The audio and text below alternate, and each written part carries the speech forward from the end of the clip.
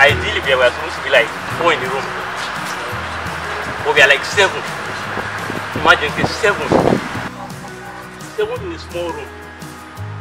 So if you are just thinking about all these things, it affects you in your mind psychologically. How can you be in that type of space? I stayed at the hostel here. Originally, we were supposed to be 4 in the room, but due to some reasons and other reasons, Porter collecting from people's money, so it makes us 6. Some people are 5.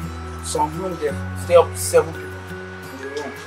The condition in the hostel is very terrible. The toilets are bad, the water doesn't run, and lights. Normally we are 4 in the room, but because of some people who applied for the room, they did not come on time, and the porter has no other choice than to allocate the room to other people. So the rooms now are being allocated to other people who will look at them as illegal occupants. And now, because of the exam, some people, because of the places, their houses, because of the distance, it's now that they remember that they were given a room, and they now come back. Now they were already 4 in the room, and because they are the legal occupants of the room, we have no other choice than to allow them in the room. Due to such situations now, other rooms we discover that we are 6 and other rooms are 5, like that, but other rooms are still 4.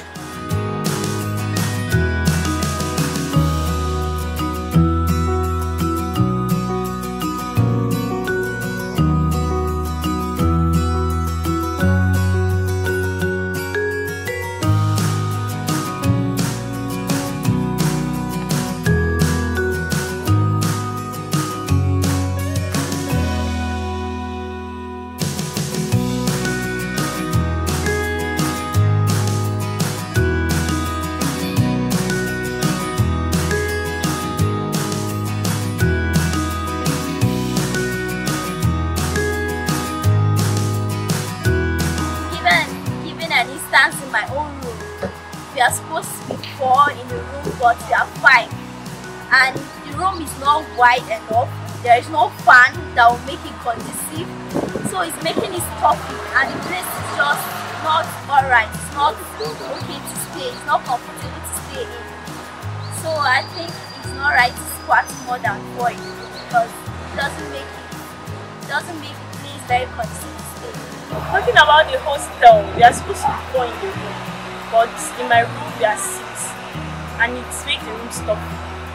And the reason why we are 6 is because some squats for money, that's to collect money from their friends.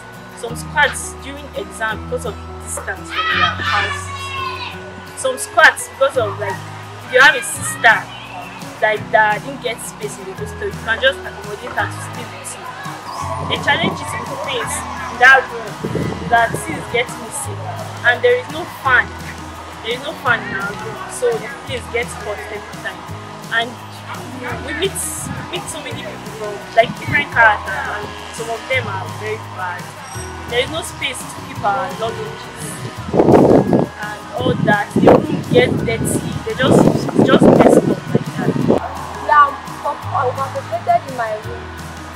And this has resulted in a lot of inconveniences. Like, for instance, sometimes I come to back from lecture, instead of going to the hostel to relax, I come in and find a lot of human is making noise. Sometimes I have to go outside and read instead of staying inside to rest. Squatting in the hostel is illegal, and we have made it in order to let them be safe.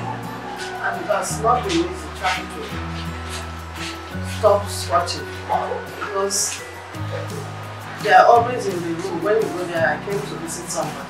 I just came to visit someone. But the rooms are overcrowded, and the hostel facilities suffer a lot, because sometimes the room that is supposed to carry up to 4 or 2 students, you go there, they are about 11. You just wonder how they manage to cope. And because of this squatting and all that, you have cases of theft and dirtiness and so on. We look at in trying to control it. Some of them really need their education, and they don't have opportunity, so they come in like that.